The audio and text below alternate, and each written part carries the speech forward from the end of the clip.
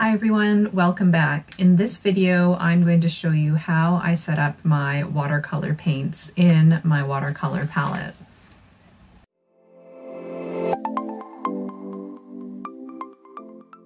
Have you ever wondered if there is a right or a wrong way to set out your paints in your palette? The answer is no, there isn't really a right or wrong way, but there are a few tips and tricks that will make it easier for you, that might set you up for success when you're starting out, that can help you learn color theory and mix your colors for botanical painting a little bit more easily. Okay, so you can see that I have two watercolor palettes here. This is the current one that I showed you in the intro of this video, and it is a Mungyo brand palette, but I did mostly, besides actually 3 Mungyo colors left, switch this out to have artist quality paints. Mungyo is artist quality, but it's not quite as the high standard as the Winsor Newton, Daniel Smith, or Holbein artist quality paints, which are light, fast, archival quality.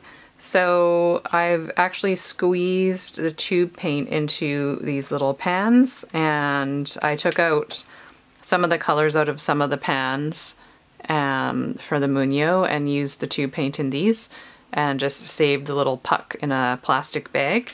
And I also ordered some extra pans that are just empty pans online on Amazon to create more colors for the palette.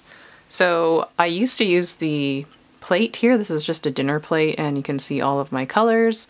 And actually I'll put it this way, because this is kind of how I arrange my colors in order of the color wheel.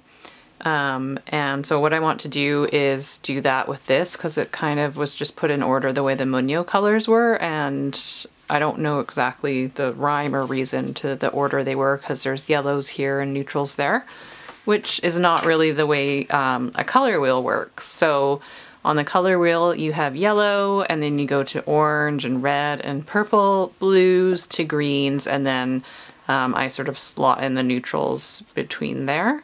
So, and then you can see there's a cooler and a warmer version of most of these colors, and that is how I work with my paints. It's a great way to go about learning your colors and learning to mix colors for botanicals. And with my style of painting, I always mix up at least 2 to 3 versions of each color, and I like a cool version and a warm version, so this setup is really helpful for that.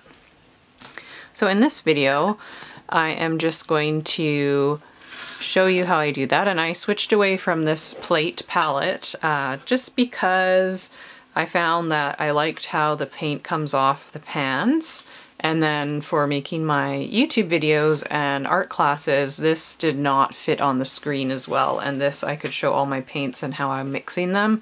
So that is mostly why I switched. So some of these are in order. I have my white and jaune brilliant here. Whoops.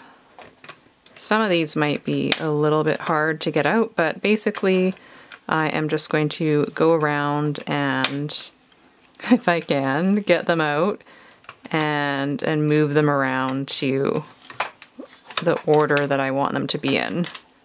Another reason I like these pans versus the plate is because if I want to change the order like I am right now, I can. Or say I want to try a different green or a different black or something than the one that I had set out, then it's a lot easier to switch it around.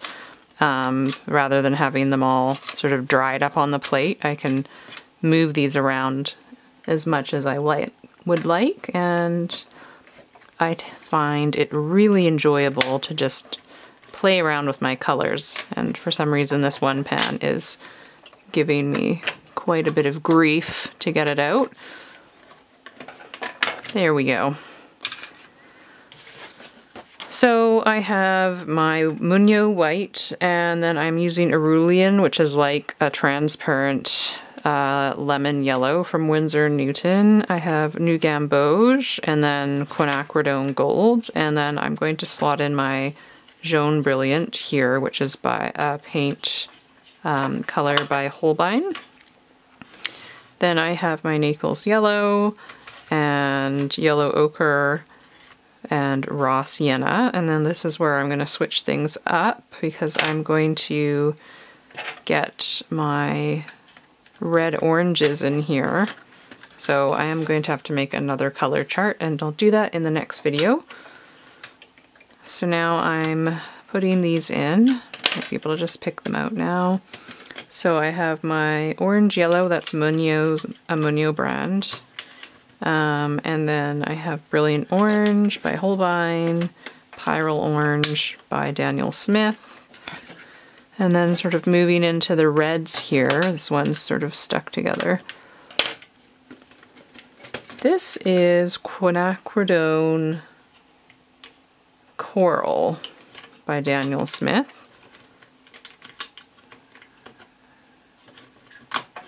And then I'll see if I should be able to fit one more in here, and then I have Scarlet Lake.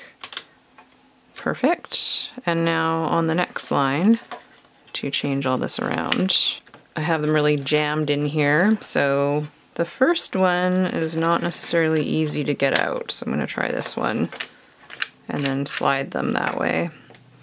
Yes, that is much better of an idea. It's getting caught otherwise under this little lip. There we go. There's a will, there's a way. All right, so I've got my reds, and I'm just going to keep these in order as I go. And you could certainly have less paint than this. By all means, you do not need 52 colors to do paints. I'd never had that many before, and I kind of just tried the Mungyo palette, and it was so fun having all those colors, so I just wanted to have more, and I already had so many tube paints, so I sort of built my own with what I had.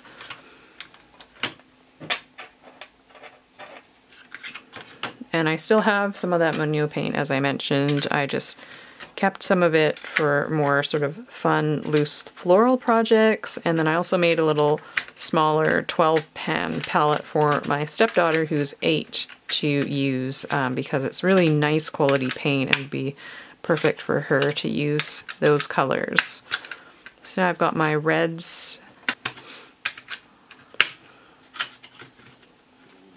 Now, what was this color here?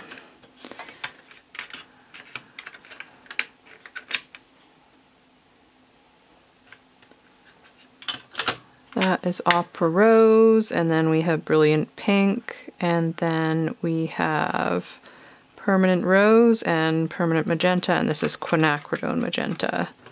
There we go. See what I mean? How it's hard kind of to tell the colors of it looking like this in the pan and then like this on the paper. This is why this is so handy.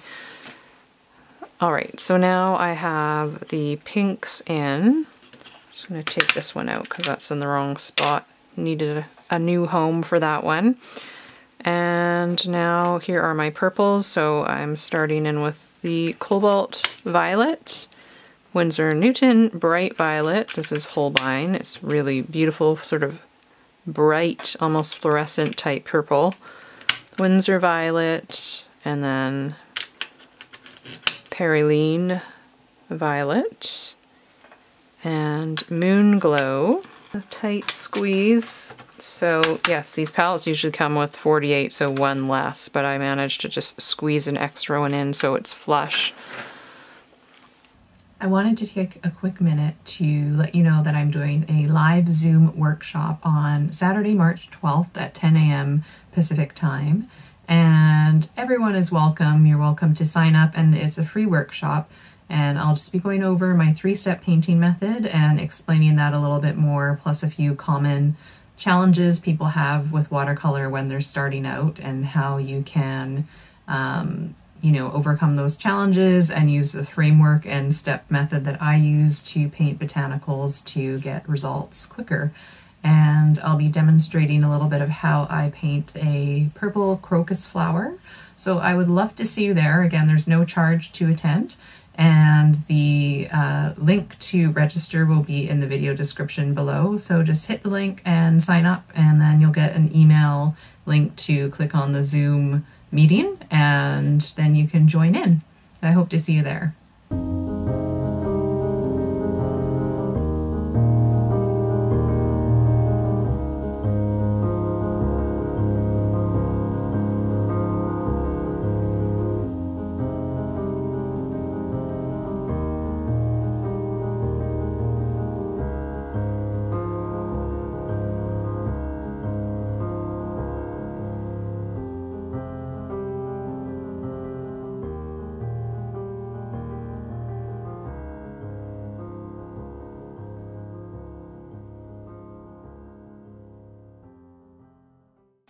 Okay, so now I have everything in order of the color wheel, the yellows, the oranges, the reds, pinks, purples, blues, greens, neutrals. This is a gray of gray, so it's lighter, but it is kind of in the neutral section. So, and the neutrals they're sort of in the middle more of the color wheel with the grays and the blacks. So that's why I just put them here. But it still really helps me when I am mixing my colors. And then some of these colors are fairly new. I just wanted to show you. This is a Jaune Brilliant by Holbein. It's a really beautiful yellow color. And I'll just show you a few of my favorites until next video when we do the whole color chart. And then kind of breaking the rules with traditional botanical watercolor painting, because I chose a few new colors by Holbein that are a little bit more opaque. And this is Bright Pink by Holbein. It's a really nice light pink. It does have a bit of white in it, but it's still quite nice and transparent. And then this is Lavender. I haven't actually made a painting with this one yet, but I was just in love with these colors. So beautiful. And Horizon Blue. Really pretty. And then the Gray of Gray is a nice sort of subtle, very neutral gray. And so these don't all look sort of like a natural colored palette. They're more of a pastel-y palette here, but there are certainly uses for them in botanical paintings mixed with other ones or on their own. And another color I really love is Neutral Tint. And this is really helpful in botanical painting, using it to make shadow colors, darker purples, mixing it with green. And I've been using a lot of that lately. I discovered Holbein, well, I've known about them for a while, and I've had this Bright Violet for a while, but I didn't realize how good of a value they are. They're a Japanese company, and they are artist quality and light fast. This is the Bright Violet. And they're a little less expensive than Winsor Newton and Daniel Smith, so it's nice to try some new colors and save a little money. And show you one more color. Which one shall it be? Actually, I wanted to just test what this is here. Okay, so that looks, yes, that's Van Dyke Brown, and then this must be Perylene Green here. Beautiful, beautiful dark green by Winsor Newton. Alright, so my palette is now arranged. If you want to try something like this with your tin palette or put them out on a plate if you have tube paints, then I'd encourage you to experiment and just have fun. Thank you so much for watching this video, guys. If you liked it, please give it a thumbs up and subscribe to this channel. If you click the bell icon, you'll get a notification every time I post a new video, and that really helps the channel out. So if you do like the content, then please do click the subscribe button. It helps my videos be shown to more people find them, and I can post more videos. So it's a win-win. Anyway, I will see you in the next video, and again, if you would like to transform how you paint botanical paintings, how you approach your watercolor painting, then do sign up for the free watercolor workshop on Zoom. The link is in the description below, and I will see you there.